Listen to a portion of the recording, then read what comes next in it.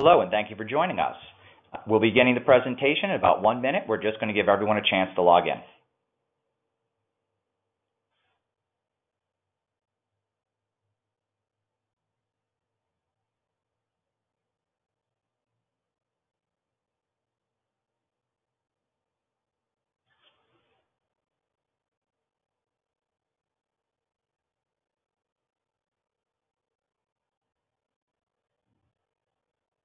Again, thank you for joining us. If you just logged in, we're just going to begin in 1 more minute. We're just going to give everyone a chance to finalize their logging into the system.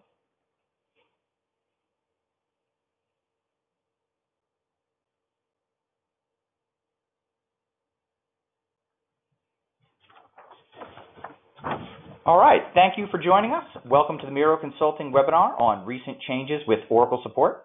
My name is Sean Donohue, and I'm the Vice President of Marketing here at Miro Consulting. Joining me today is Miro Consulting's Senior Vice President and Partner, Elliot Colon, and Senior Strategic Account Manager, Adam Jackson. If you have any questions during the broadcast, please use the question box in your webinar control panel, and we'll answer them at the end of the session. Please note that if you ask a question, we won't say who's asking the question, but we will read the question out to the audience and try to answer it with the best we can with the time available. So let me tell you a little bit about Miro before we begin. Miro Consulting is a leading global provider of software asset management and subscription management services for Oracle, Microsoft, IBM, Adobe, and Salesforce. We specialize in license management, audit advisory, negotiation tactics, support management, and cloud services. Our mission is to help our clients maximize ROI on their software license and subscription investments, stay in compliance, and negotiate successful contracts and audit settlements. And again, please note you can ask questions during the broadcast in the question control panel, and they will only be visible to us, the presenters. So with that taken care of, let's get started with the presentation. Elliot, please take it away. Yes, thank you very much. Elliot Colon from Miro Consulting here, and I thank you everyone for joining. And I see we're already starting to get some questions in, so that's great. And as for those of you who may be more novice to Oracle and Oracle support, what we're talking about here today is the annual support renewals that are created after the purchase of a license, by a software license from Oracle. So that is the 22% of the license cost line item that's charged for annual support paid in advance that reoccurs annually, typically with an uplift. So just putting that out there, so in case that there's any confusion over what Oracle support is and what we're going to be discussing today. Adam, you want to start with that first slide? Sure. Thanks, Elliot. Again, this is Adam Jackson. Over the last several years, there's been significant changes in Oracle's support. They've significantly reduced the interaction between customers and the Oracle support sales team. There's been what used to be support teams scattered throughout the country and Romania. They've really centralized now in Colorado and have eliminated a drastic part of the staff. What that means to the client is there's really no longer a dedicated support representative that's assigned to the majority of clients. When you have a support service request or are looking to upload POs, you don't have someone who can help you. You have to call a 1-800 number or put in a customer ticket on the Oracle Store portal and request assistance. The person that you get that responds to you is no longer the same support person that had a relationship with your company for many years. Instead, it's a case-by-case system. So what we're seeing is a lot of clients that are incredibly frustrated with this. There's just not the interaction that they're accustomed to in previous years. And the Oracle Store uploading of the POs has its own difficulties. Next slide.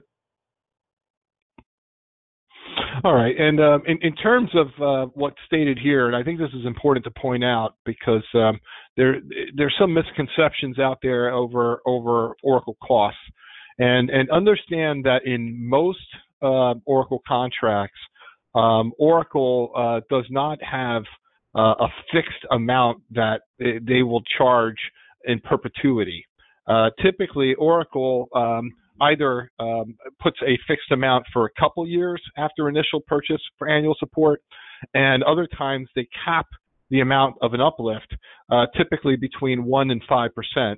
And we see the averages historically being around 3%. Now, Oracle has changed their uplift to 4% increase annual year over year. What that means is, whatever you were paying last year for Oracle support renewals is now 4% greater this year, unless you have a negotiated price hold in place for annual support. Understand that in no contract is there a fixed price in perpetuity. It has a term, and that term, can be 1 year, it can be a couple of years, but eventually, if not now, you may get a renewal that's much greater than the year before. Change slide. Adam, you want to hit this? Yes, and before we do that, I just want to go back to the last slide real quick. Oracle did this without notification to any of their clients. They just sent renewals with 4% annual uplift rather than 3%. And when Miro dug deeper, it was at that time where they finally admitted to the 1% addition across the board for all clients. So the next issue that we've seen with the Oracle store is what Oracle calls the auto renew option for annual support. When you go into the Oracle support store, there is you see a snapshot of all the contracts that you own and that are up for renewal. Some of them are auto renew eligible. Some of them have already been auto renewed. When you go to process the renewal, the auto renew checkbox, it is automatically checked. So if you don't uncheck that box, the next year you will be automatically invoiced by Oracle 30 days prior to the support expiration date. What this does is it reduces the flexibility clients have in reviewing their annual support contracts for inaccuracies. You'll get invoices before POs are even approved or processed, which can cause major issues with clients. We've seen clients who won't pay invoices unless there's a PO associated to them, and if Oracle is providing an invoice in advance with no PO tied to it, then these things never get paid and could result in significant issues with Oracle and the client down the road. Next slide. Okay, so we have here some examples to point out, and some of which may have been touched on a little bit by Adam Jackson here, but we have a client who failed to receive renewal notices. It could be to either people leaving an organization, or perhaps they've been reassigned, or things going to junk mail. Or Oracle just simply had the wrong address, which is in the next bullet.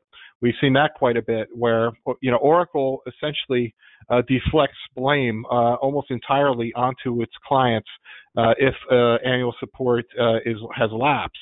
In their view is we should have received proper address and email up front of where you want your support renewals to go. And we'll send it to that address, and it's your responsibility to renew. It's also your responsibility to let us know if you didn't receive your renewal on time. But we need to have that PO for that renewal 30 days beforehand. Customers, overpaying on support. That's also another situation that you want to ensure that, whatever you're actually using in deployment, you are renewing on support. That's typically easier said than done, because typically there's some assumptions made as to what licenses are being used, how they're being used, as well as what licenses are required for proper compliance. You may have a lot of shelfware as well on those renewals. Next. Okay, this next slide kind of pulls this all together, and this is Miro's support renewal management program for Oracle. This is how we help clients overcome some of the obstacles that Elliot and I have discussed over the last few minutes. Miro will manage and act as an extension of clients' IT teams to review all annual support with Oracle to ensure accuracy and reconciliation of an organization's Oracle support contracts. We call this our SRM service. It alleviates the burden of managing all this often frustrating and time-consuming area of Oracle software management. And we also provide customized options to clients on a case-by-case basis that makes this burden far easier to manage. Next slide. Okay. In reference to Miro support renewal program, and I think that it's important. This is not just about having us talk about all the things that we can do within our services. I mean, this is more importantly is explaining what any client of Oracle's should be doing, annually, if not more often, with annual renewals to ensure that they're getting the most out of their Oracle investment. Many of our clients are, spending, hundreds of thousands of dollars, and in some cases millions of dollars on Oracle licensing, and then they have to spend, their 22% on annual support in order to maintain active support on those licenses. And what we find is that, the majority of companies that we talk to are renewing annual support when they get them, but they're not necessarily doing it efficiently or in any way strategically to assist their company in reducing dollars or getting the most value out of those licenses. So the things that we can do to assist clients in that regard is we can coordinate support renewal delivery. And coordinate is ensure that you're getting your renewals on time to the proper person and in the proper format that you need to see so you can reconcile and validate. We'll do a pre-review of those renewals to ensure that they're accurate in terms of cost, term, dates, address, make sure they have the proper legal names in place. If you're supposed to be charged tax, we'll make sure of it. If you're supposed to be tax exempt, we'll make sure of it. If you need a term that's different than 12 months, less than 12 months, more than 12 months, we can make those customizations to those renewals. As far as payment, we want to ensure that support renewals do not terminate. Because in some cases, it could also affect the value and the deployment ability of the licenses. This can happen through accidental oversight, but it happens quite often. We find that licenses are just lapsed and they can't then be reinstated without steep fees imposed by Oracle. You need confirmation. There's another thing is that sometimes it's very tough because you don't have a dedicated annual support renewal rep now to get a confirmation when something has been received or when a renewal has been processed. We'll ensure that you receive a written confirmation of exactly what your support entitlement is, when it was renewed, what cost it was renewed for, and other information that you can use to track those valuable assets that you own. The customization is very, very important, and this is what many of our larger clients use us for, especially as a big eyesore removal, and that is the customization of quotes, of invoices. We could break renewals down to department, division, project, products, applications, CSIs. We have one client who says we want renewals for development to go on one quote. We want renewals to come for enterprise on another and DR on still another. We have other clients who have 50, 60 renewals that say, hey, we really only want to receive 2.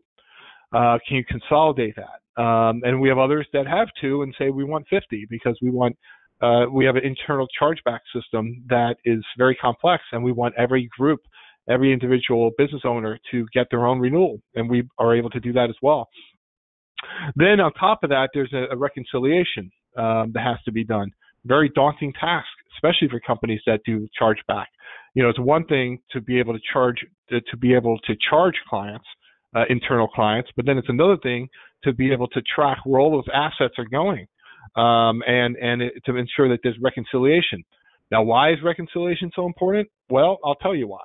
If you have one business owner who has, let's say, a shortfall of, let's say, 2 CPUs of partitioning, but then let's just say in Europe you have another division that has an excess of 2 CPUs of partitioning or some subset. It makes a lot more sense for the company to be able to know that information on the real time, and be able to allow you and empower you with the information so you can transfer that asset to the appropriate deployment area and then change the chargebacks accordingly by knowing real time what the cost is of those assets and being able to know where they are at any time, who's over licensed, who's under licensed, and what we can do with this is also to identify what licenses can be traded in for other licenses. So even though you may not see an exact matchup of an excess versus a shortfall, perhaps you have some components that can be upgraded or migrated to be able to eliminate a shortfall. So this is part of it as well. There's also cost reduction strategies as well that are built into this. It's amazing the majority of clients that will hire us for support renewal management are mostly trying to eliminate what they seem as areas where they need more efficiency, or where they've seen terminations happen, or they've seen other daunting tasks that are impossible to tackle given complexity of Oracle licensing. But the side benefit, which ends up being very important, is the actual reduction in cost, and the fact that we can actually reduce the cost of your annual support as well as the amount of cost to manage the annual support. So there's 2 parts of it. There's the actual cost of the renewals, and then there's the cost to manage the renewals, and we could affect positively for our clients both sides. So besides the customized quoting and invoicing, there's also the ability to reduce your internal support costs of managing this, as well as the cost of the renewals in and of themselves due to our volume that we do manage. Next. All right, so now we're going to do some questions from the audience. I'm going to start, and then Adam or Elliot, one of you can take this. The question is regarding the checkbox on the support. It says, is a customer locked in for another year if they check off auto renewal? Must they give notice then to leave support? I'll take this one. That's a good question. No. In short, you're not obligated and you're not locked in for the second year of support. Basically what that means is you're going to have to request to be opt-out of auto-renew. You can do that anytime 120 days prior to the next renewal date. But if you wait until it gets closer and closer to the actual renewal date, then it's going to auto-renew, and then you are locked in for that second year. So if you accidentally leave it checked, there are ways to get it unchecked. You have to make a formal request to Oracle to do so. And Adam, that's something we could do through our support renewal. Oh, absolutely. As part of our support renewal management program, the first and foremost thing that Elliot and myself do is assure that none of these things are checked on auto renew, because we need to give ourselves enough time to review every single contract that we manage, and we manage hundreds of them. By checking one, we don't want to make sure that there's no mistakes from Oracle, and they don't pull the wool over our client's eyes and get one auto renew automatically. Thanks, Adam. I got the next question from our audience. Have you noticed Oracle breaking down the license verification form in order to pinpoint different licensing metrics? Verification form, meaning on ULA type certification, I think. Is that what that is? Or because mhm. It doesn't say, but Elliot, just assume that it is. Yeah, I think it is. Okay. All right. Well, because on ULA renewals or during the certification process, we've seen both situations happen where we've seen we've reviewed situations where support is will just show one lump sum with a lump total quantity of licenses, which may not break out the fact that historically each may have been purchased in a different way with different terms and conditions and different metrics definitions involved, but may just lump it all together as one quantity. But then the devil's in the details, and there may be more substantial and very valuable information behind the scenes. When we do a license review and what we call a friendly audit for our clients, we will typically go back to the source documents. To try to uncover the hidden information that may be revealed by looking at those documents. To give you an example, we had a situation where a client, had let's just say 1,000. It was more than that, but 1,000 CPUs of a specific database enterprise edition license, as well as accompanying options and packs. Well, unbeknownst to the client, because the way it was renewing and during certification renewal, it was listed as 1,000 database enterprise edition. But within that agreement, we were able to determine that only 500, roughly half, were actually for worldwide usage, and the other half were actually restricted to a very specific use for a very specific group within Canada, and that's it.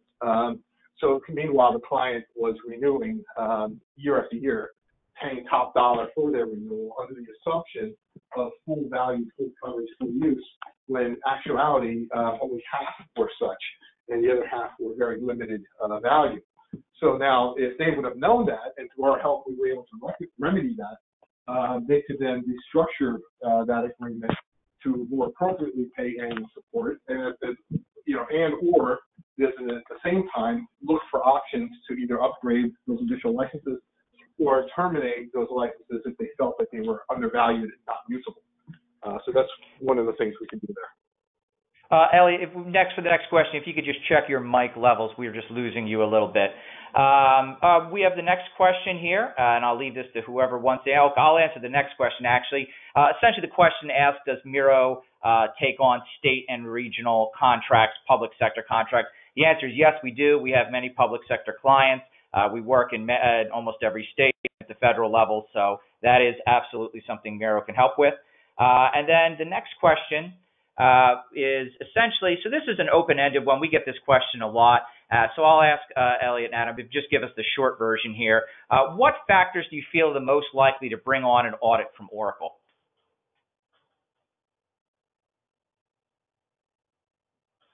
Okay, well, I could start with that, and then Adam could always chime in. In terms of audits can come about from various sources. They could be sponsored by a sales team who has suspicions of license deficiencies. They can come from annual support calls that are being called in on products that are not owned, or products that may be under license. For an example, if a client's calling on an enterprise deployment problem on, let's just say, RAC, Real Application Cluster, but the inventory report shows only development licenses owned, that would be a trigger. You also have situations where very, very large enterprise environments maybe did not have any purchases for a very long period of time, which could be something that makes an Oracle team or an audit group suspicious. Meaning that there must have been lots of activity going on over the years in terms of dynamicness of the business. How could this not have translated to some kind of change in the Oracle footprint or landscape? Then you also have other more nuanced type situations where, maybe there was an option for a client to move into a cloud direction, and Oracle wants to ensure that the client is compliant on their on-premise so they can properly gauge what they should be offering on the cloud. Or in other cases, it's Oracle, and a client who are just simply not seeing eye to eye on a specific definition or a specific deployment question. And now Oracle's trying to utilize their contractual obligation, if they so wish to take it on, which is to audit a client. In all cases, there's two kinds of audits, which I think is very important to mention. There's a formal audit and there's an informal audit. And it's important that an owner of Oracle assets knows the difference. You have a formal audit, which is an audit that starts from an LMS, License Management Services auditor from Oracle. It's a formal letter that calls out the specific language within your contract that it's executing against, which allows them to come in and audit you. It would also specify the terms and conditions of the audit. In other words, when the audit will start, what they need from you, and how they would like to kick it off. So that would be more the formal variety.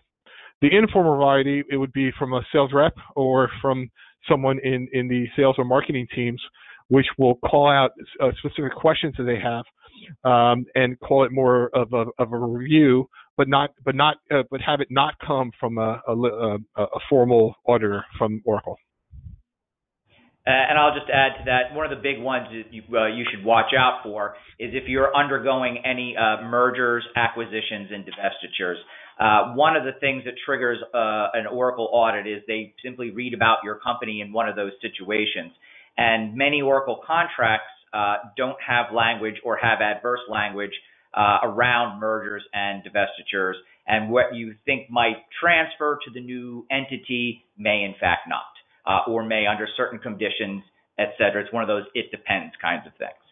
So speaking of it depends, I know we have a number of questions left that our audience has asked. Most of these, in fact, all of these will fit into that it depends kind of answer. So what we're going to do is we're going to contact you after the webinar individually and help answer any further questions that you may have.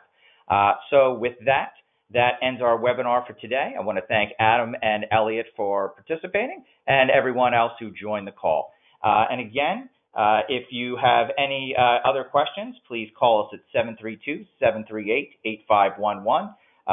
You can email us at sales@miroconsulting.com, and you can also just look us up on the web at miroconsulting.com. Thank you very much. This ends the webinar. Have a great day.